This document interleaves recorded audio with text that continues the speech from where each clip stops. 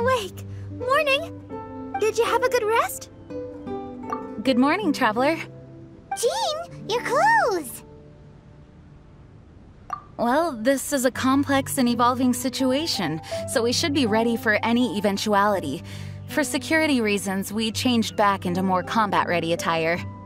Even though it may not allow us to make the most of the surroundings. My apologies. Oh, don't apologize. It's in everyone's best interest. Well, that certainly takes the fun out of things. You're too kind. Actually, I think we could learn a lot more from your talents. That's why we can place so much trust in you. We didn't want to wake you, but I noticed some white smoke coming from one of the other islands. I think it'd be best if we went and investigated it together. It must be Dodo-King! Even Paimon's starting to believe that this Dodo-King might actually show up. I'm also keen to lay eyes on this so-called Dodo-King. All of you, follow me. Let's investigate. Look! There are 2 figures over there! Huh? It looks like...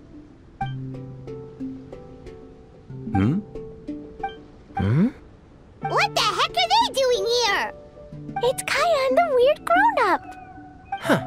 I had no idea we'd run into you here. An unexpected pleasure.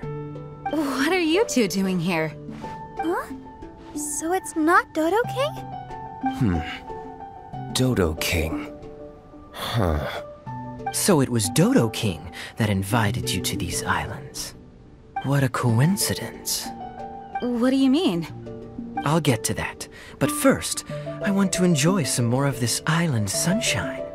Master D-Luke might actually get a tan. Wait, did you two sail here? How did you get past the storms and fog? Storms and fog? We must have gotten lucky. When we arrived, there wasn't a patch of fog in sight. Now it feels like I'm on vacation. But as you know, a boat wouldn't have made it over.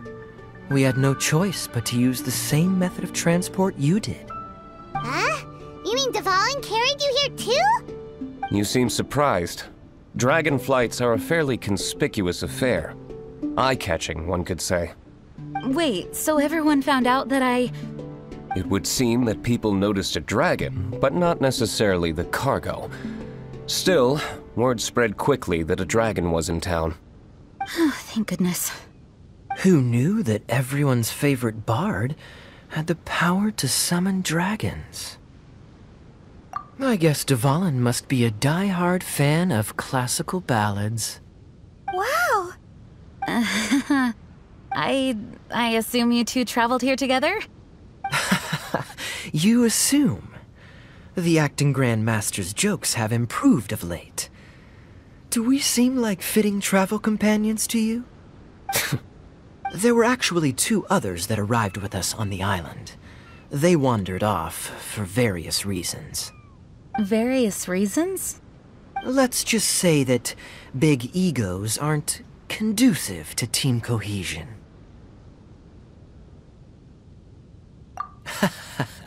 An incisive observation. Nothing ever gets past the honorary knight.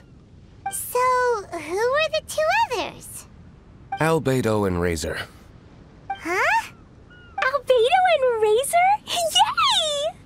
Don't tell us you all came here for a vacation. Wait, Kaya, if you're here, who is overseeing the Knights of Favonius? The mighty librarian Lisa, of course. Not to worry. In some ways, she's stricter than either of us.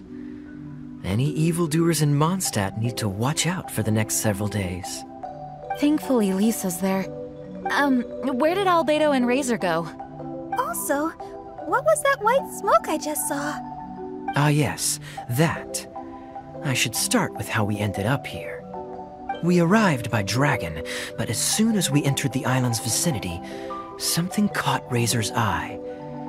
He jumped straight off of the dragon's back and vanished into the ocean. We worried that he'd be in danger, so we also leapt off the dragon and glided onto this island. But as you can see, this is but a deserted land. Based on previous experience, I decided that it would be best to wait for contact. Hold on! How come he even was able to walk off, but you two are stuck here. Who knows? Perhaps we're fated to be doomed together. Right, Master Diluc? Is that so?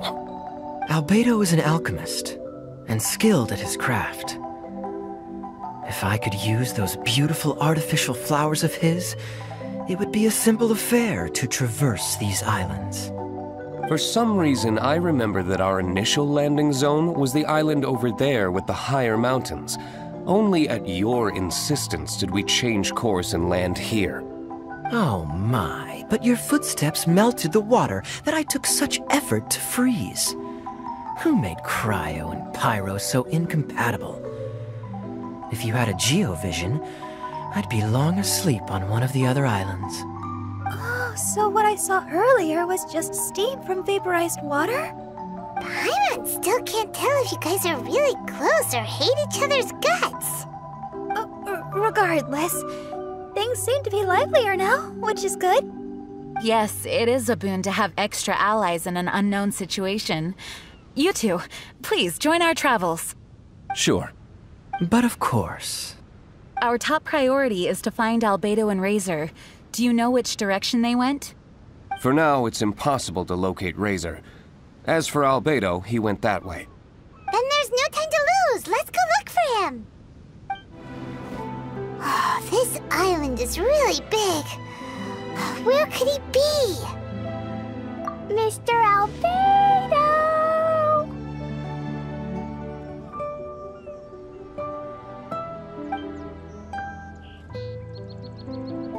Albedo, come out! Is that the Traveler and Paimon? Whoa, he just came out of nowhere behind us! Mr. Albedo! Hello, everyone. Hello, Klee. I thought that we might convene around this time. I trust you enjoyed your stroll. How kind of you to maroon us on that neighboring island. Oh, please don't mention it. I felt that the two of you could do with some alone time. Albedo, why did you come here? I received a letter. On the way over, the four of us shared what we knew. A mysterious letter appeared outside each of our doors. They were all signed Dodo-King. Anyone else find it hard not to crack a smile when Master Diluc says, Dodo-King? Everyone's letter was different, and yet all of them drew us to this archipelago. My letter was very simple. I have Klee. If you wish to see her, come to the Golden Apple Archipelago. Oh, that's blackmail! Dodo-King's trying to coerce you! Correct. It would appear that I have been successfully coerced. My letter was similarly straightforward. Among the deserted islands, you will find a sunken pirate ship. Within lies great treasure and long-lost antique vases of incredible rarity. It would appear that someone came to learn of the circumstances surrounding the eye patch that my grandfather left me. Classic Kaya. Does anyone have a clue what he's talking about? Anyway, so what's your story, Diluc? There is an Abyss Order stronghold among the deserted islands. Make haste. You have to admire their strategy. The right bait for the right fish. So strange. They're all personalized. But why did Dodo-King gather everyone here? This is indeed a mysterious case. I never trusted the letter to begin with. Yes, it would appear that the grown-ups among us came here primarily to understand what was behind the curtain. Didn't Razor get a letter too? He did, though he couldn't read it. A certain kind-hearted, cat-eared gentleman that he encountered on the way over was able to relay the contents to him. A kind-hearted, cat-eared gentleman? On the way over? Oh, Paimon knows! Paimon knows! It must be Draff, right? The content of Razor's letter was no more complex. The Red Bernie girl has gone to the islands. She needs help. Having heard the contents of the letters, it became abundantly clear that something wasn't right. I don't believe this so-called Dodo-King exists. But there is someone or something with a reason for luring us here together. No! Dodo-King is real. He's Dodo-King! If you say so. Something caught Razor's attention on the journey over, or he wouldn't have leaped from the dragon's back. I've examined this island. His footprints are nowhere to be found, and there's no sign of a boat having left. Based on our position and bearing when he made the jump, if he didn't land here, then he must have made his way over there. You've already been there? We were there a few days ago. There was a mysterious machine. Jean said that it came from Inazuma. Could that be what caught Razor's attention? Everyone, let's head to the central platform. Look, over there! Razor! Everyone, I am here. Razor, are you okay? Are you hurt? Do you need healing? No need. Okay. I smelled something. This, give to you. What's this? Is this a part of the machine? Clear smell. Same as letter. Razor did mention that his letter had a peculiar smell. You sure have a great sense of smell, Razor. Oh, did Dodo-King factor that in too? Also, this one and that one? Same smell. Oh? This thing? Put inside metal person. Same. Here. Yes, I don't understand how. Traveler is clever. Razor trusts. Yeah, Klee trusts the honorary knight too. Not so fast. We need to think this through. What will happen if we reinsert the missing component? This Inazuman machine could well be something that Dodo-King left here for us to find and activate. It might reawaken Dodo-King himself. Then we will be ready for him. Honorary Knight, prepare yourself. Klee really wanted to meet Dodo-King. That's why we came here, right? Wait, did it move? Wow, moving! It's moving!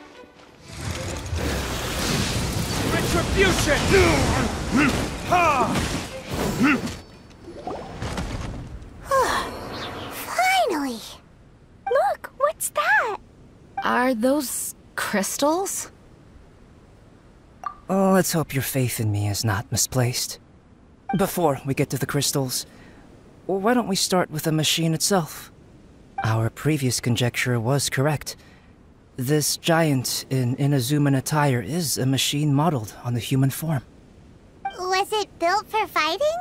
Like ruin guards? I'm afraid so. It possesses significant combat capabilities, and seems to be autonomous. But for it to attack us indiscriminately like this, I believe it must have been damaged some time ago. Its outward appearance confirms its Inazuman origin. But, as far as I know, Inazuma is still under the Sakaku decree. How could such a massive piece of offensive weaponry have found its way here? It seems the answer to that question disappeared with the people that used to inhabit this archipelago. People? I'm sure the shrewdest among you have already come to the same conclusion. These deserted islands bear signs of human activity. I would go so far as to infer that this archipelago once held a human population. They were most likely visitors from elsewhere, not indigenous to the islands. They may have spent a long time here before finding a way to return home. Since then, the island has been empty, with only a few scattered remnants of the past. As for the crystals... They've been manufactured from a particularly rare type of ore. Transparent. I believe they must have a specific function. We found a pile of stones and small flowers nearby. Do you think there's any connection? That sounds like someone wanted to commemorate the machine. Yes, I had a look at it myself. How can I put it? It almost feels like someone left a heartfelt offering of gratitude. I see. What about the rest of you? Who do you think would want to commemorate a machine in this way? Perhaps someone who was truly grateful. Only people that had benefited directly from the machine would leave a memorial like this. If the machine coexisted with that first group of humans, then the memorial isn't so hard to understand. Of course, this is only a hypothesis. Coexisted? You mean before it became damaged? I wonder what exactly happened to it. There is a Hilichurl presence here. Perhaps this machine's indiscriminate attack is actually supposed to be targeted at Hilichurls to protect the inhabitants. An unlikely coincidence, I would have thought. In any case, this is all speculation. If we want to get to the bottom of it, we'll need more evidence. Yes, though we don't have any clues to go on, we should sweep the area again soon. But first, let's focus our attention on the problem at hand. Look! Another letter! It must be Dodo-King! A letter? Quick, read it! Mysterious Dodo-King, mysterious Dodo-King. He sleeps alone on the southwesterly isle. The bad child made him wait too long. The days grow dark, the stars are rising. Greedy spirit, you made the moon run a ring. Keys of 3 colors guarded by a strange fish. The secret lies here. Do you dare to proceed? More cryptic riddles? What could it mean? And does it have anything to do with those crystals?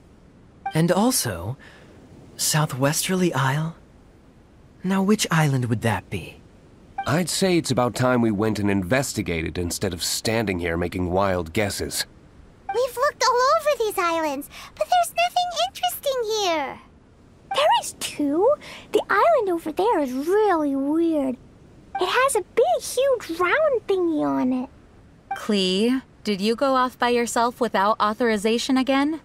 Oh, sorry. I just wanted to go for a walk. As long as you didn't activate any mechanisms. Even if it seems completely empty here, it's easy to run into danger when you're by yourself. Klee, next time you want to go anywhere, please tell me first, okay? We'll go together. How does that sound? I thought Master Jean is always busy with other things. You really mean it? Of course. Yay! Okay! Where does she get the energy? If Paimon didn't know better, Paimon would think that Jean was Klee's mother. You know, I had the exact same thought just now. Kaya. My apologies, Acting Grandmaster. Honorary Knight, let's go and take a look.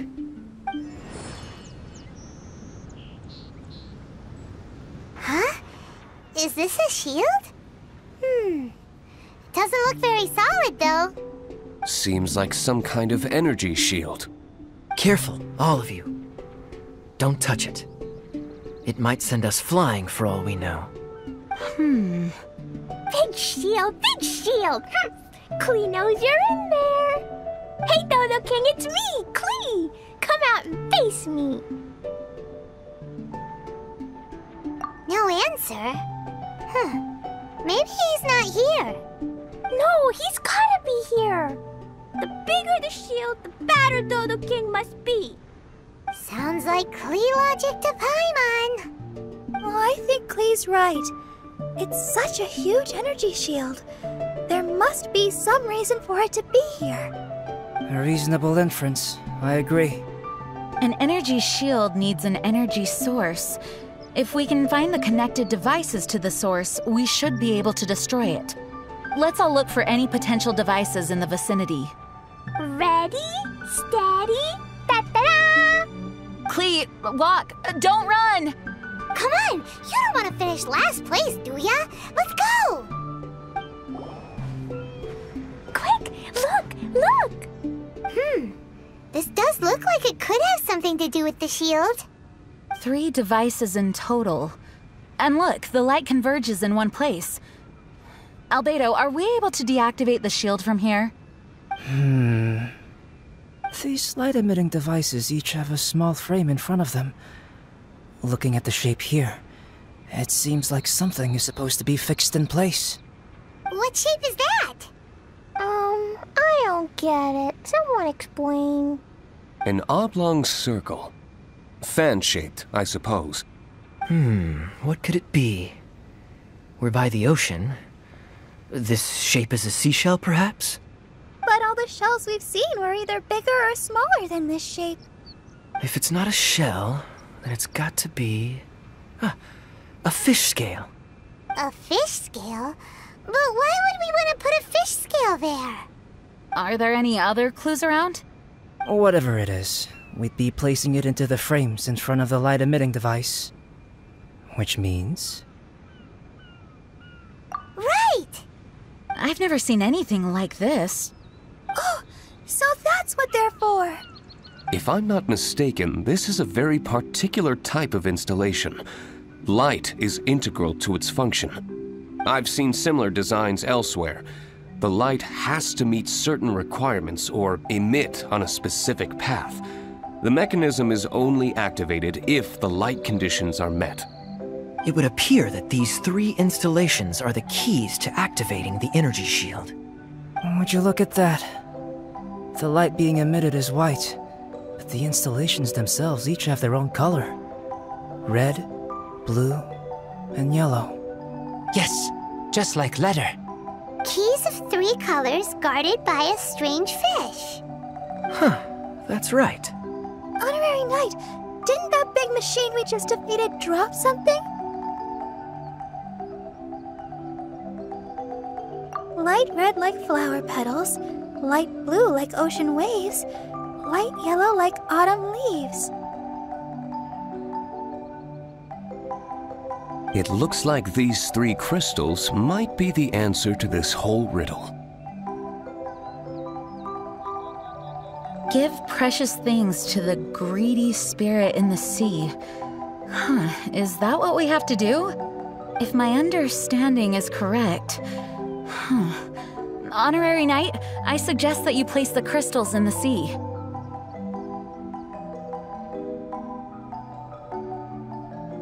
I believe that this greedy spirit is most likely an ocean-dwelling fish. If the crystals do attract it to us, then we're a step closer to obtaining our fish scales. So that's the plan. In that case, Paimon's got something to say. On the way over, Paimon saw a huge conch shell with lots of fish swimming around it. If we're placing the crystals in the sea, then surely that's the best place to do it.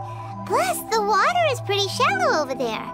It'll be easy to get the crystals back if the plan doesn't work. It will work. Don't jinx it. Okay, it'll work. Everyone follow Paimon. That should do it, right? But where are the fish? Klee, was there anything else on that letter? What was it? Greedy spirit, you made the moon run a ring. So, maybe this type of fish only comes out after dark? Or to put it another way, we're gonna be here all night. Catch fish. Eat. Yeah! Let's go fish blasting! Hey. Hold on, Klee. Will Master Jean come too?